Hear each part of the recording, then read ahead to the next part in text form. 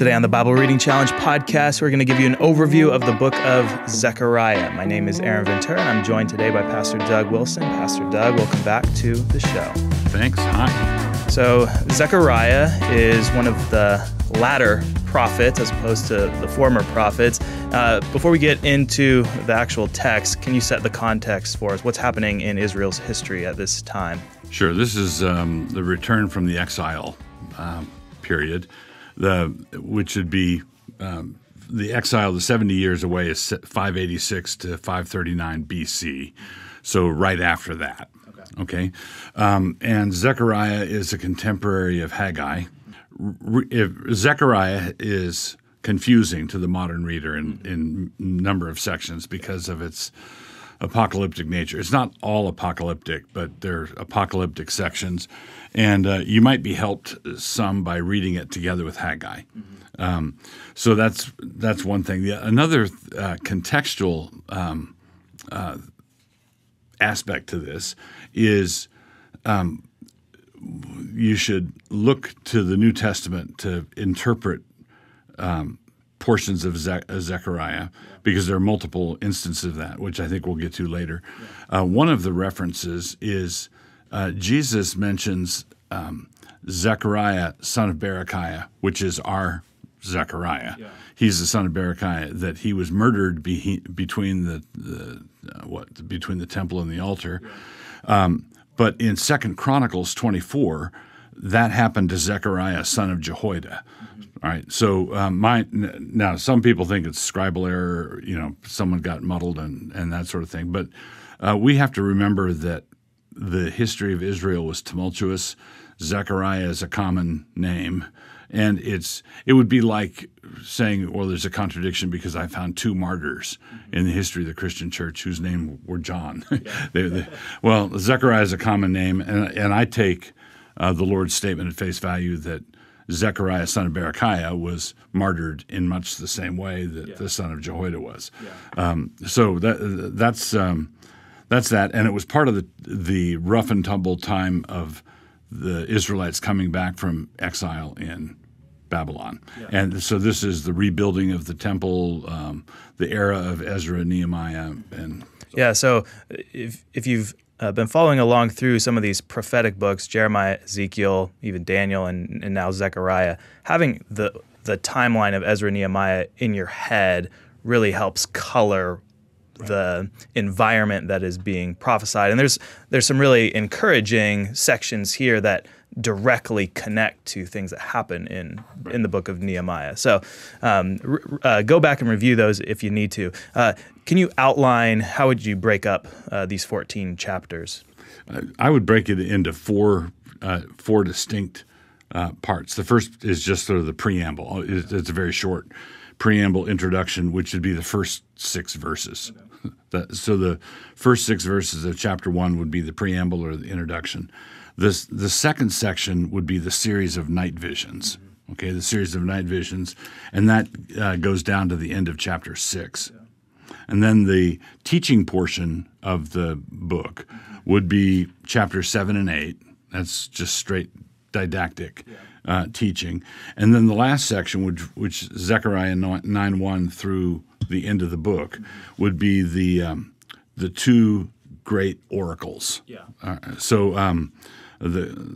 Where he's prophesying the coming of the shepherd king, and the second one deals with the salvation of the entire world. Yeah. So those are the 4 basic parts: the preamble, the night visions, the teaching portion, and then topping it off or crowning it with 2 great prophecies. Yeah. So when people open this up and they're starting to read about 4 horses and craftsmen and someone measuring stuff, we're in a whole nother world. And granted, it is a vision in the night, and we've already encountered that. If you listen to the podcast on Daniel, there's crazy stuff in there, and we saw that also in Ezekiel and the book of Revelation. So I would say the same thing with this book is don't treat it like a crossword puzzle. Just let it happen to you. Yeah. Just read Zechariah, read it again, and over time, pieces are going to start to fall into place, particularly if you are reading the New Testament at the same time, because the New Testament is frequently going to tell you what a passage is talking about. Yeah. Can you talk a little bit about why God speaks to us in these dark sayings or in visions and symbols? How much of it is the cultural difference of, okay, we speak in English, we use emojis and GIFs and memes, which maybe maybe they would have been like, these people are weird. And how much of it is, like, God could have given us a more simple answer key where X equals Y or whatever, but he hasn't. He's made it hard. Like this is work that we have to do. Yeah, well, not only that, but God does not just give us bewildering sections like Daniel and Zechariah and Ezekiel and Revelation and portions of the Gospels, because Jesus speaks this way also in Matthew 24 and Mark 13 and so on. Not only does he do this to us, but he calls it, the word apocalyptic means unveiling. So it's, or the Latin is revelation, revelatio. He says, here, let me make it clear. And so you have this vision of clarity where you see monsters in the sky, and you say, well, I thought this was supposed to be clarifying. Well, yeah, it is, but God wants us to grow up. Don't be children in your understanding, and in your understanding be men. And so the Bible is a book that I'm 68 now, and I've been reading the Bible since I was a little kid, and there's stuff it's new. There's always another layer. There's always room to grow, and that's really not the case with other books. Other books written by men, uninspired books, are the kind of books that you could get to the end of, right? You could say, I'm not going to read that again. Yeah. So there are portions of Scripture where I come, and I still feel very much like a child. Yeah. And that's because God wants me to stand up straight. He wants me to, put on my big boy pants and work through it. Now, I don't want to work through it where I'm twisting it out like a washcloth, trying to understand every drop right now, because it's a book for life, all of life. It's not a book for the next 10 minutes. But I would say this is part of God's call to maturity. Someone once said, look, Christianity is a religion for grown-ups. Childlike grown-ups who receive the word like newborn babies, Peter says, desire the sincere milk of the word. But there's room over your head. This is big sky country. There's a lot of space above you. Yeah. One of the other things I wanted to do before we so we're going to be finishing up the year-long, or I guess the 9-month-long, through the whole Bible reading challenge, and then in the summer, typically we go through the New Testament. Before we get into the New Testament, I thought we should take some time to talk about this idea of the former days and the latter days, or the last days, which, if people have been reading through this section of Scripture, we're starting to, even it begins with him saying in verse 4, do not be like your fathers to whom the former prophets preached, and then implying this would be one of the latter prophets. So how do you understand the way, at least the prophets during this time are using that idea of former days and latter days, and then how should we understand it? Is it a different kind of last days or latter days in the New Testament, or is it the same thing? I think it's a different sort of thing. The latter prophets, the prophets in the latter days, are the end of the beginning. Mm-hmm. The former prophets are the beginning of the beginning, right? And the early church is the beginning of the end, right? And then the saints who are alive right before the second coming are the end of the end. Mm-hmm. So the beginning of the beginning, the end of the beginning of the end, right? And so the latter prophets, well, there's 400 years between Malachi and Matthew, but so there's a dead air space there. But I think that they are sort of on either side of the great manifestation of Christ, the hinge that all of history turns on. So the pious Jew, you can see this in the New Testament before the resurrection. Martha, right before the resuscitation of Lazarus, Martha says, "Well, I know he's going to be raised at the last day," and Jesus rebukes the Sadducees for not knowing their Bibles, because the Bible clearly teaches the resurrection of the dead. And all pious Jews believed in the resurrection of the dead at the end of history. And what happened with the curveball that God threw was it's like he grabbed the end of history and pulled it and punched it up through the middle of history. So in Acts, the Jewish leaders were upset that the apostles were preaching the resurrection of the dead through Jesus. So the Lord Jesus' resurrection from the dead, the Bible describes as a first fruits or a down payment or like an earnest, where the fact that someone rose from the dead in the middle of history means that the end of history happened in the middle of history. Yeah. Right? And that end of history happening in the middle of history is the watershed in between the latter prophets of the Old Testament and the early apostles of the New. Right. So the way that, having just gone through Daniel, and so when Daniel in Daniel 2, he sees the vision of the four beasts and then,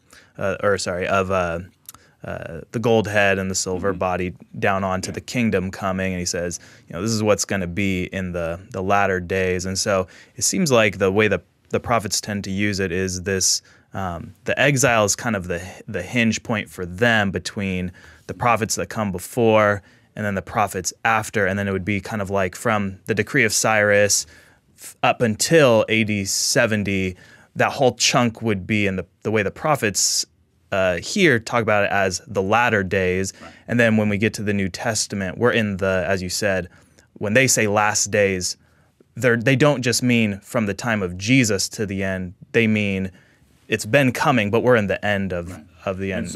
And so Malachi and basically the end of the Old Testament era would be Nebuchadnezzar's toes, right? The New Testament would be the rock that's carved out without human hands and strikes the statue on the feet. Yeah. It's a new order, a new heavens and a new earth. The other thing to keep in mind is that, and this helps make sense of the New Testament, is I think of it as a relay race. So like a baton exchange in a relay race. So the Judaic Aeon runs and ends in 70 A.D. The Christian Aeon begins in 30 A.D., roughly, give or take. So the Christian Aeon runner starts running in 30, and the Judaic Aeon runner continues to run until 70. Right. And there's a baton exchange. There's a time period where they're both running. Yeah. They're both in the race. And then the cataclysmic judgment falls on the temple, and then it's the new Israel. It's the Christian era. Yeah, and that's going to be key, especially when we get to the latter part of this book, because some people want to punt some of this stuff into the end of the world, and that framework of former days, latter days would, in some ways, limit it to it has to be during the time of Christ up through when he comes and destroys Jerusalem. Okay, so I wanted to see how much help we can get out of these opening sections. So you mentioned there's times where there's a vision. Here in chapter 1, he asks, what does this mean? He's given an interpretation, but it's not that helpful. It's kind of talking about these four horses. And then he just says, these are the four, these just run to and fro. And so you're still kind of like, okay, well, what does that mean? And then in Revelation 6, we're also going to have more horses show up. So what exactly do these horses represent? I think I think we're talking about in Revelation. I think we get a clue from Revelation, basically, and our expression, the four horsemen of the apocalypse. Yeah. So the four horsemen of the apocalypse would be war and famine, and just basically, it's not good news. Yeah. So it's judgment coming? Okay. Judgment coming. Yeah. What about these craftsmen at the end of chapter 1? It says, so he said, these are the horns that scattered Judah. So we know horns are kings from Daniel, so that no one could lift up his head. But the craftsmen, or I don't know is it the same thing in the ESV? Four craftsmen. Okay. Are coming to terrify them, to cast out the horns of the nations that lifted up their horn against the land of Judah to scatter it. So that sounds like these are good guys, but is there any kind of historical reference we can pin this to? Yeah. So this is one of those places where I would not want to stand on a chair with great dogmatism. Okay. All right. But craftsmen are builders. Yeah. Okay. And I think that what we're envisioning here is the building of the church. Okay. So like in Revelation, again, you've got people with their Stanley measuring tape. Yeah. Right. So they're and the New Jerusalem is being built, and Peter talks about us being living stones, and so I think that this whole book is about judgment on the one hand of the old order and the building of a new edifice, a new Jerusalem, a new way of doing things. So that's how I would take the craftsmen as builders, and that's a very common image in the New Testament, where the foundation of the apostles and prophets is laid. Christ is the chief cornerstone. And then God gave apostles, prophets, evangelists, pastor, teachers, and they're all engaged in the work of building this edifice, this temple. And then Paul in Corinthians, in 1 Corinthians 3, it's the same thing. You can build on this foundation, which is Christ, and you can build with wood, hay, and stubble, or you can build with precious stones. So the builders, the pastors and teachers of the New Covenant era, I would take as the craftsmen who replace the thing that's under judgment. Okay. And that makes sense with the chapter 2. We have a measuring line, so more kind of building imagery. And then in verse 5, God says, "For I, says the Lord, will be a wall of fire all around her, and I will be the glory in her midst." And so would you take this as a reference to God's protecting Ezra and Nehemiah while they're building under opposition, and then it having a more fuller maybe fulfillment in the New Testament church where we can say we're surrounded? Yes, I would say. I think that there would be, and this is the question of double fulfillment, or whether there's a type antitype, whether prophecies have a type and an antitype. And I think that the answer is yes. God loves to repeat himself.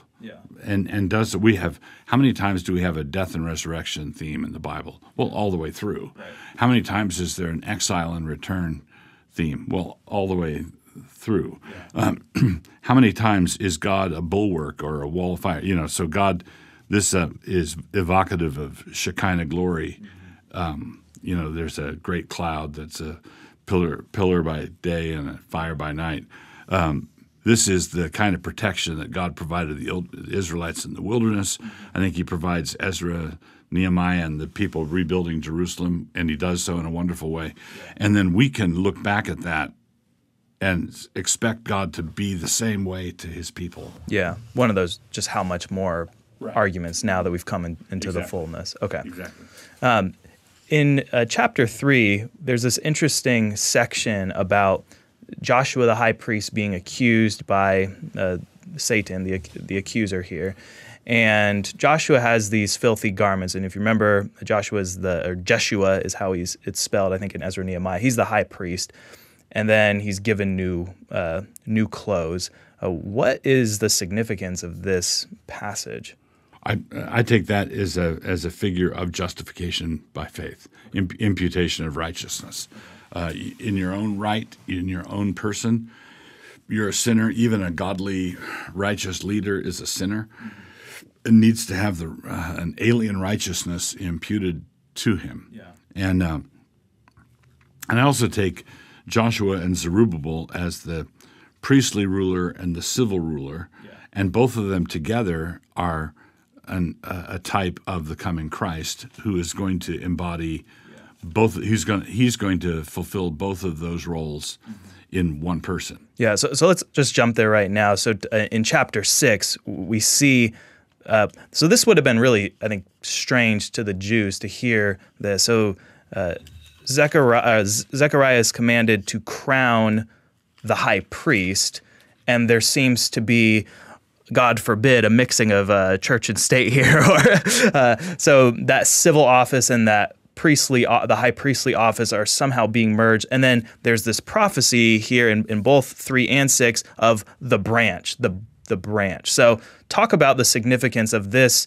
This is a real change in the administration of the Jewish nation. Yes. So the Lord Jesus, I said, embodies both the role of Zerubbabel and Joshua, but not only that, he embodies the role of Zechariah. Yeah. So he is the prophet, priest, and king. So the three great offices of the Old Testament are, Elijah coming out of the wilderness to rebuke the king, and the separate priestly office. Yeah. Sometimes the priests were godly, like Jehoiada, and and sometimes there were prophets in the court, like Isaiah, or Jeremiah. But there were also schools of the prophets, the outsiders, yeah. And so what Christ does as the integration point of all things, he integrates the offices of prophet, priest, and king. And I think that that's typified by the civil and the priestly ruler there, and then Zechariah, the prophet who's telling them about this.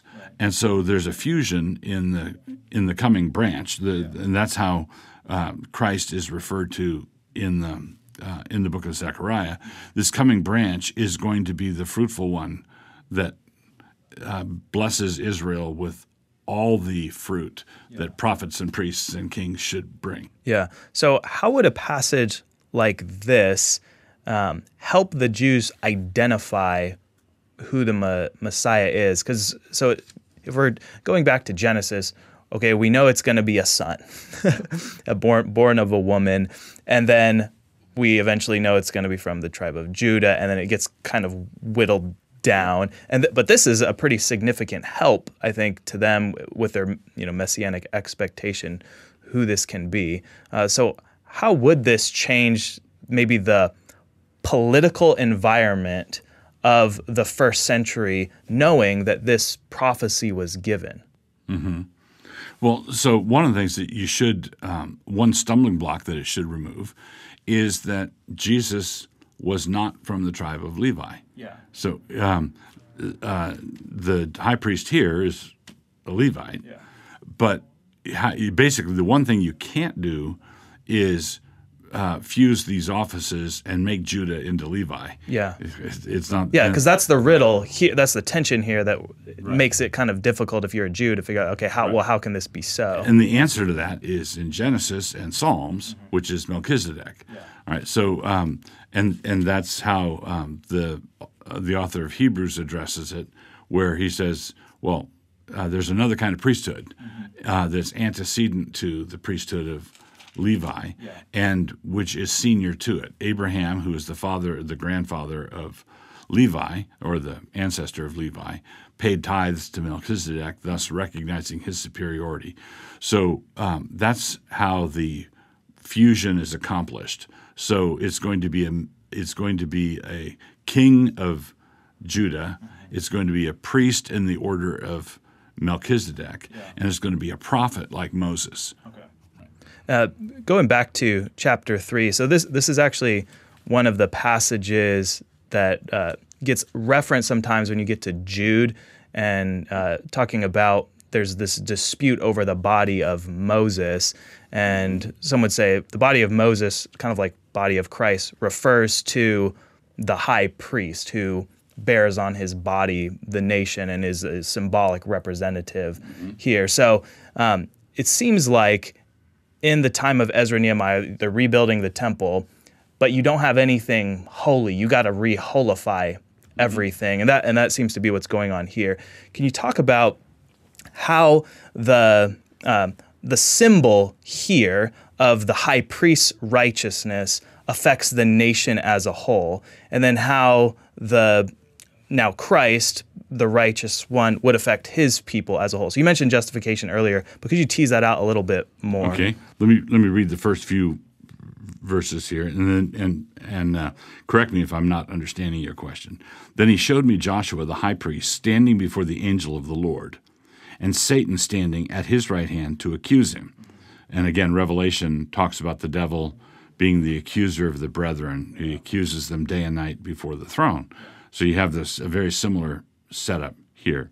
And so Joshua the high priest is a representative. A priest represents the people in the apparatus of sacrifice. He goes in representing them, and Satan, accusing him, is accusing the people. Right? And the Lord said, so this is probably one of those places where the angel of the Lord and the Lord is being used interchangeably. So Joshua the high priest standing before the angel of the Lord, Satan standing at his right hand to accuse him. And the Lord said to Satan, "The Lord rebuke you, O Satan," which is the phrase that's quoted in, quoted is not the way to say it. I think alluded to. There's a hat tip to it, because in Jude it's over Michael disputing with Satan over the body of Moses. So he's referring to some I don't want to say pseudepigraphal. There's pseudepigraphal writings. There's apocryphal writings, and then there's just fruity stuff that's out there that's not part of the Apocrypha, like the Book of Enoch and things like that.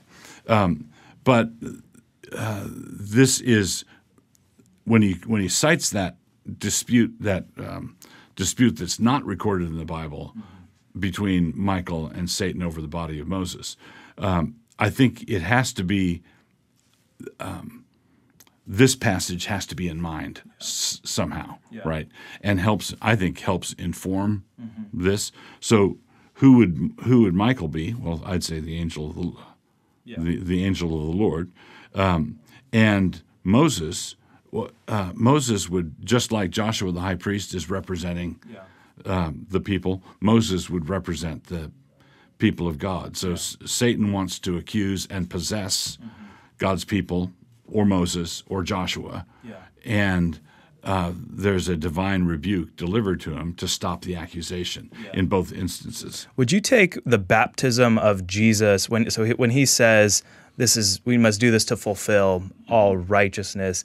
Do you think this is the kind of passage that he might have in mind, where you have here a prophet coming to cleanse the priest? So back in Leviticus 8 and 9, Moses sprinkles oil and blood on Aaron and his sons, and that's how they kind of ordain them. And then John, the last of the last of the latter prophets up till Christ comes, and he's kind of sprinkling someone who doesn't actually need it. Right. Would you see a connection there? Yes. And you have the same thing in Isaiah when coal is taken from the altar. And so there's, as someone is being called to prophetic ministry, they are being set apart. Okay. Now, with Jesus, it's sort of an odd inverted setting apart, because here in Hebrews it says that the high priest must sacrifice first for himself and then for the sins of the people. Right? Jesus, when he submits to baptism by John, which sort of throws John in a state of consternation, you should be baptizing me. What's this all about? Jesus is, from the very first part of his ministry, he's ordained to the ministry by identifying with his people as in their sins, right? So Joshua identifies with the people in their sins because he is with them in their sins.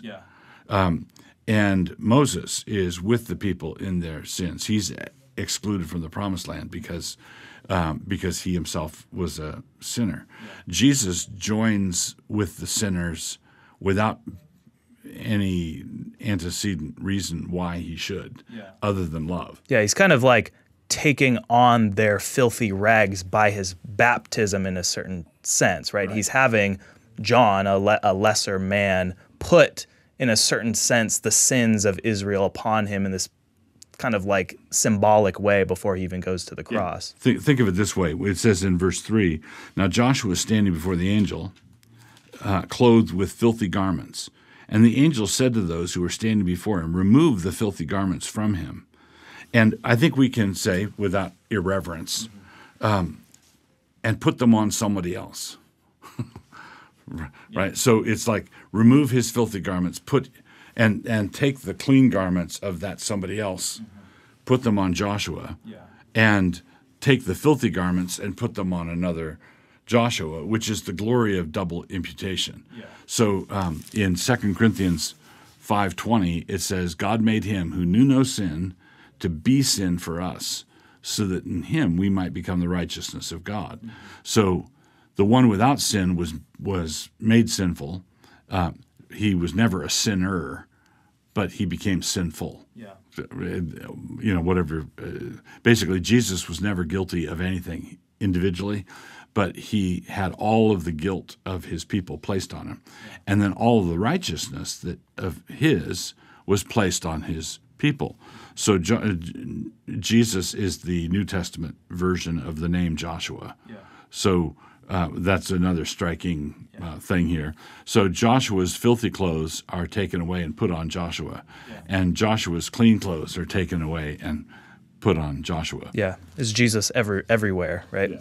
Yeah. Moving into chapters 7 and 8, there is this section on fasting, and you kind of summarize it as what it says in Isaiah 58. God's like, well, were you really fasting for me, or were you fasting for yourself? And so I thought we could use this maybe as a springboard to talk about fasting more generally. So they had, we find out in chapter 8, verse 18, that they had a fast on the 4th month, the 5th month, the 7th, and the 10th.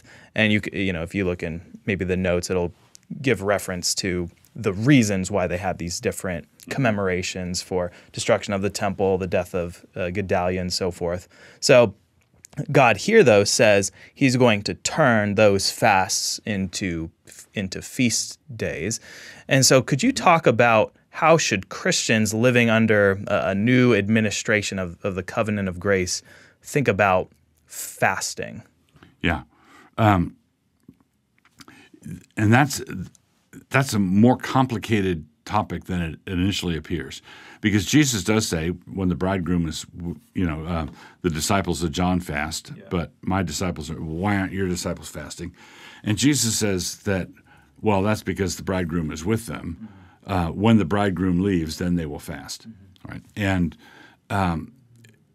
so that clearly indicates that Jesus expected that after he left, that fasting would become part of an ordinary Christian regimen. Yeah. Okay? And in the book of Acts, we see that it does, but it's not fasting for fasting's sake. Mm-hmm. It's teleological. So it's when in the run-up to an ordination, let's say, or you're about to commission Paul and Barnabas to go on a missionary journey. So there's it's that sort of thing where it's directed at something. And, of course, there would be things that would be comparable to what would happen in the Old Testament, which would be a great calamity threatens, and if the president were to call for a day of fasting and prayer, that would be straight out of the Old Testament. That would be no different. Right. But as a characteristic of New Covenant people, where you look at the people and say, oh, they're, like the Pharisee in the temple, I fast twice a week. Yeah. And I'd say, no, that's this is one of the places I'd want to point to. Yeah. In Isaiah, let's see if I find it real quick.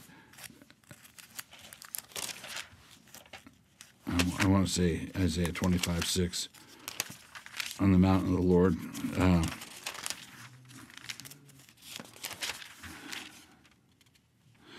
On the mountain of the Lord of hosts. On this mountain, the Lord of hosts will make for all peoples a feast of rich food, a feast of well-aged wine, of rich food full of marrow, of aged wine well refined. And he will swallow up on this mountain the covering that is cast over all the peoples, the veil that is spread over all the nations. He will swallow up death forever. So that, I think, is a characteristic, jubilant note of New Covenant worship. And I think Zechariah is doing the same thing.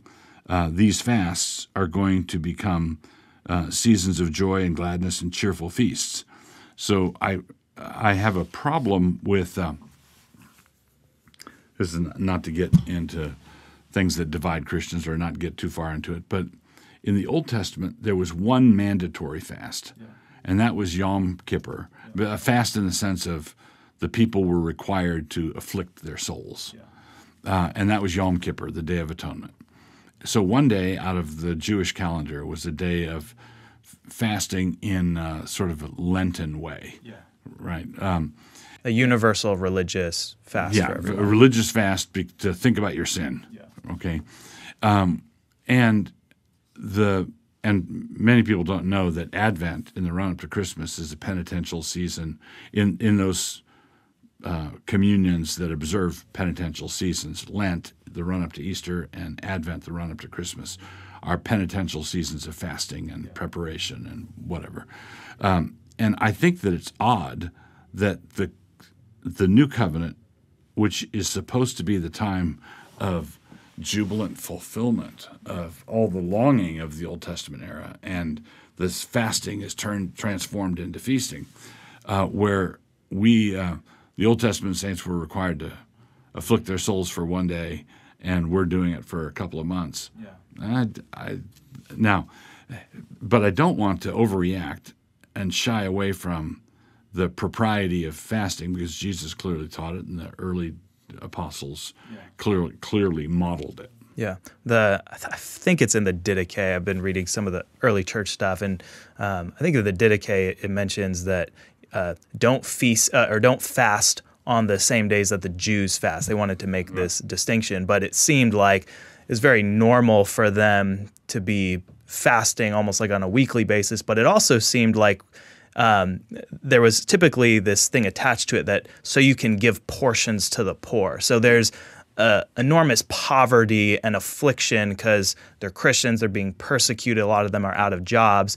And so it's almost a logistical diaconate kind of fast where we're saying we're going to sacrifice our meals so that we can feed others. I'm going to give somebody else my piece of pie. And that seems more congruous with what he says throughout the prophets about seeking justice and mercy rather than these external fasts. I wonder also if you could talk about I forget if it's in Hebrews where it says, remember those in prison as those with them. Mm-hmm. So we want to recognize the unity of the universal body, which in some places is being martyred or they're being persecuted.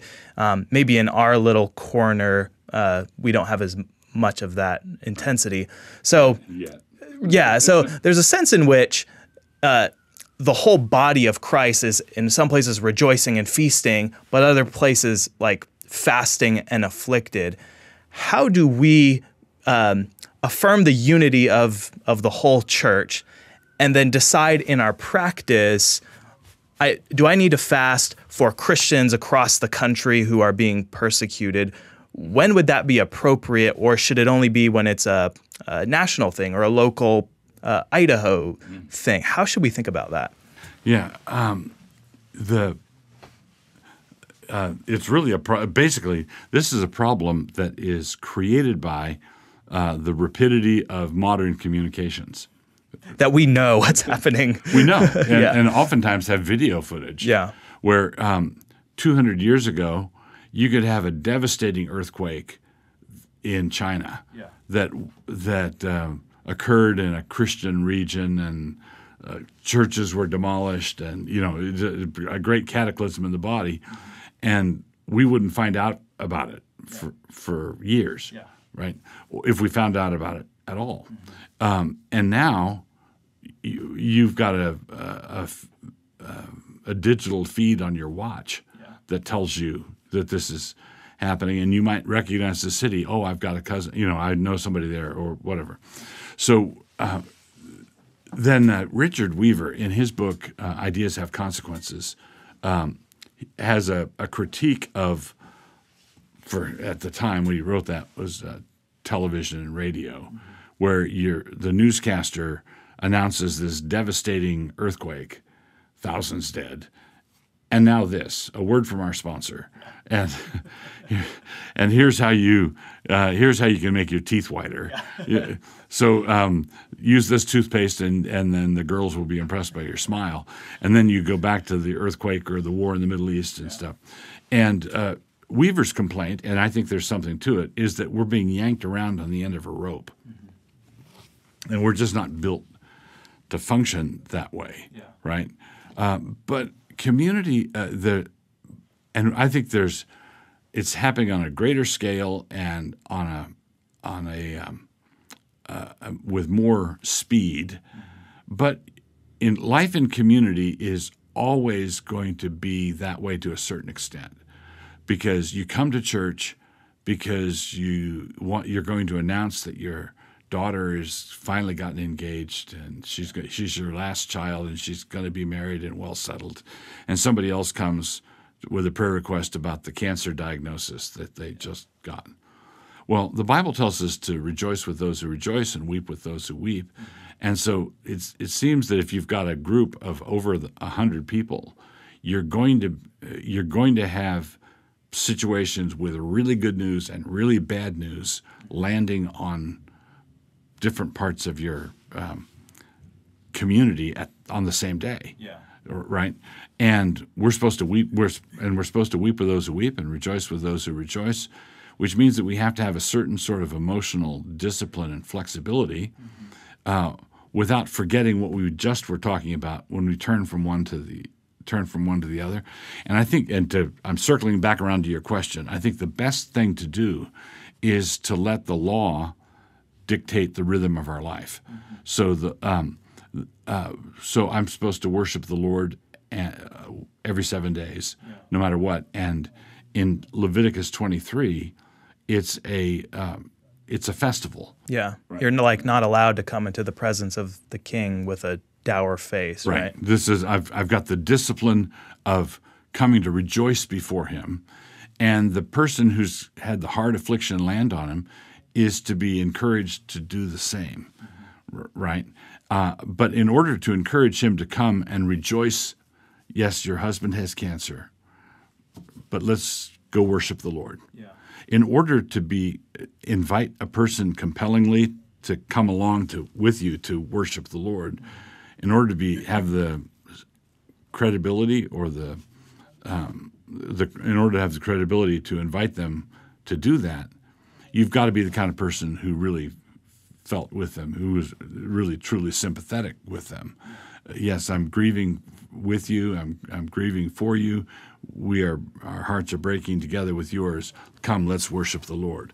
And the infrastructure of worship and the infrastructure of the Christian year, I think, has a certain authority over us. Mm-hmm. So, for example, just this last year, my sister died just before Christmas, the week before Christmas. Mm-hmm. And so this is hard providence of out of the blue, sudden, but Christmas is still there, right? It's like and it's like a safety harness, and you don't say, "Oh, I've had this personal thing happen to me, this awful thing happen to our family. Let's outlaw Christmas, or let's erase the whole thing." Yeah. Everybody knows that would be wrong. Right? No, you're throwing away one of your great supports. Yeah. So maybe to just put it pointedly, should fasting be something that every Christian does? And if so, like when and how should they do that? I do. Yes, I do think that it's Jesus speaks of it as an ordinary sort of thing. And when he talks about it, he talks about my followers, the bridegroom's with them. Yeah. They're not fasting now, but my followers will fast at some point. And I think so. Yes, I think that all Christians should know something of fasting. Okay. Right. I don't think that all of them are called to the same levels. So you've got certain athletes of fasting. The Lord Jesus, 40 days and 40 nights. Yeah. I don't think anybody is required to do that. But people like John the Baptist and the Lord Jesus, and we don't know how long the fasting was prior to the ordinations in Acts and so on. But I do think that that's the sort of thing that is good to do. Okay. And we've done that in our community, that periodically fasting over the abortion carnage, or where you dedicate time to either full or partial fasts, and you don't. I would say that the leadership of the church ought not to mandate that every person has got to do it exactly this way, or you're sinning. But I think an invitation or a summons to a fast is a good thing. Getting into these final chapters of the book, and these are some of the most challenging ones in terms of trying to understand when and how exactly to nail the kind of timing of some of these fulfillments. But we also have a really rich section of quotations from things that get quoted in the New Testament. I'll just read a couple of them. Yeah. So Zechariah 12:10, then they will look on me whom they pierced. That's quoted in John 19:37. Right. And then Zechariah 13:7, strike the shepherd and the sheep will be scattered. That's quoted in Matthew 26:31. And then I forget where it is. 11 also has the weighing out of 30 shekels of silver, that princely piece. So I'll let you have your pick of which one of these or which ones you want to talk about. Okay, so I forget if we talked about this in a previous episode, but let me take the 30 pieces of silver one. Okay, good. Because the Matthew basically says, as it is said in the prophet Jeremiah, and then he quotes this passage from Zechariah. Yeah. Right? And you go, what? Right. Did Matthew make a mistake? Yeah. And I think the first thing is that when you, it's really ironic that modern Christians who are reading through Zechariah perhaps for the first time, and they notice something like that, they say, well, I think Jesus made a mistake when he said Zechariah son of Berechiah. Look, it's Jesus. He probably had the Old Testament memorized. Yeah. He wrote it. He wrote it. And on this, we jump to contradiction, or we jump to that sort of thing. Well, I'm just reading Jeremiah now, and it's quite interesting that Jeremiah, who's a very gloomy prophet, has this highlighted moment of optimism where he's prophesying that the Babylonians are going to take the city and everything. But there's going to be a return from exile, and Jeremiah is told to take some money and buy a field. Yeah. And so he buys a field from a relative, and they have the whole thing sealed and done up. And he's doing this as a testimony to the fact that there will be fields bought and sold by Jews. The market will come back. The market will come back. And so Jeremiah has this a field being bought for silver. Yeah. Okay? And then Zechariah specifies the 30 pieces of silver. Yeah. And then I believe Matthew is referring to both. Okay. Okay? And one of their conventions was when you are citing an amalgam of two prophets, the credit goes to the senior prophet, the major prophet. Yeah. Okay, so Matthew has Jeremiah and Zechariah in mind, and the explicit quotations from Zechariah, but he has both of them in mind, and according to their convention, he cites Jeremiah, he credits Jeremiah. And to object to that and say, oh, see, this is an error, it'd be like someone, a historian 500 years from now, looking up one of our articles and saying, well, this is a contradiction. This guy's an idiot because I went through his entire library, and there's no book there called Ibid, or there's no book. It's just not. Well, what he's demonstrating is he doesn't understand our conventions of citation, right? So when we say, here's another convention of ours, Jesus said that. You have to be born again if you want to go to heaven. Now, Jesus said that. I don't have to put quotation marks there. But if I say Jesus said, comma, quotation mark, then that convention says everything after that needs to be verbatim until you get to the closing quotation mark. So that's how we signal this is verbatim, people. Mm-hmm. And then we say Jesus said that. That's how we signal this is a paraphrase, people. Yeah. So why do we get conventions like that and the ancients don't? Yeah. So I think Matthew knew perfectly well that he was quoting Zechariah, but he was referring to Jeremiah at the same time and followed their convention of giving credit or citing the senior prophet. So are you saying that the land that Jeremiah bought is the same land that Judas gets? No, not the same plot of land, but Jeremiah is saying land will be bought and sold in this place. Okay. And then Judas proves that by his money being used to buy land in this place. Good. Okay, I got to ask one more question because chapter 14 is a real doozy, and we've got the Mount of Olives being split in two. There's this large valley. There's this day where it's like bright, but it's neither day or night. We've got horses with bells on them that say holiness to the Lord. Got people melting. Yeah, that's a good one, right? Kind of the Walking Dead, and they just dissolve while they stand on their feet, which is like, that's a curse if I ever read one. So what is this pointing to?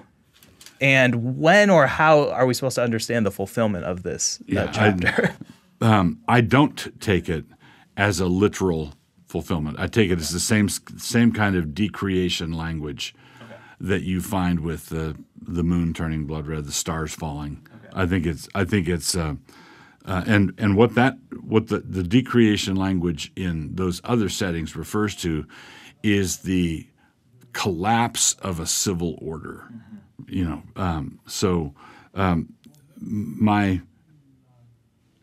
It's halfway between a guess and a conviction, a surmise. Okay, the first place I would look is the destruction of Jerusalem. Okay. And so let me see if I can turn some of these symbols into possible historical realities, and you tell me if it could possibly be. So you're getting warmer, getting warmer. So it says, then the Lord will go forth and fight against those nations as he fights in the day of battle. And in that day his feet will stand on the Mount of Olives, which faces Jerusalem on the east. And the Mount of Olives shall be split in two from east to west, making a very large valley. And the people are going to run out of it, flee as on the day of the earthquake. So would this be... so we know Jesus gives the Olivet discourse. He preaches the destruction of Jerusalem from the Mount of Olives. Would you say it was... I'm trying to understand the splitting of a mountain into two. Right. We know the temple is a symbolic holy mountain. We know Jesus gave sermons on the mountain. Can you, connect any other dots maybe with what we know about what happened in the first century and something like this? So Jesus says, if you have faith the size of a mustard seed, you will say to this mountain. Now notice he doesn't say you will travel to the Rockies or you will go to the Alps, but he's talking about to his apostles, and he's talking about them wielding the judgment of God. Yeah. If you have faith the size of a mustard seed, you will say to this mountain, be thrown into the sea, which is clearly, again, in Revelation, a huge rock is thrown into the sea. I think the image here is similar. And when you have a mountain split in two, that evokes to me the Mount Ebal and Mount Gerizim. Okay. Yeah, there's a good connection. Blessing and they were two separate mountains already, but they were blessings and curses. Yeah. I think that's what's behind Ecclesiastes. The wise man's heart inclines to the right, the fool's heart to the left. Okay. When you're coming into Palestine from the east, blessings to the right, curses to the left. Okay. And the Sermon on the Mount is, man, that'll split the world in two. Okay. That'll preach. So that's, okay, here's the way of righteousness. Yeah. And don't be like the hypocrites who follow the carnal path. Don't be like that. Yeah. That's one way, this is the other way. So, and then all of that culminates in the conflagration of the whole city being destroyed. Yeah. The final verse of the book, it says, "In that day there shall no longer be a Canaanite in the house of the Lord of hosts." And just prior to that, you have kind of all these nations coming and this expansion of holiness. So it's not just the most holy place. It seems to be expanded to the point where all the pots in the houses in Jerusalem are going to be holy. And so all of those Mosaic curses that would happen to Israel if they broke covenant now seem to be kind of almost universally applied. And then there's also this section about if you don't go up to the Feast of Tabernacles, God's not going to give rain to you. So like applying this, would this mean something like if you don't go to church, if your nation doesn't worship Jesus, then these plagues are going to happen to you? Yes. I think that's fair. And also in chapter 14, verse 8, on that day living waters shall flow out from Jerusalem, half of them to the eastern sea and half of them to the western sea. Well, that's very Ezekiel-like. Yeah. All right, that's living water flowing out from across the threshold of the temple.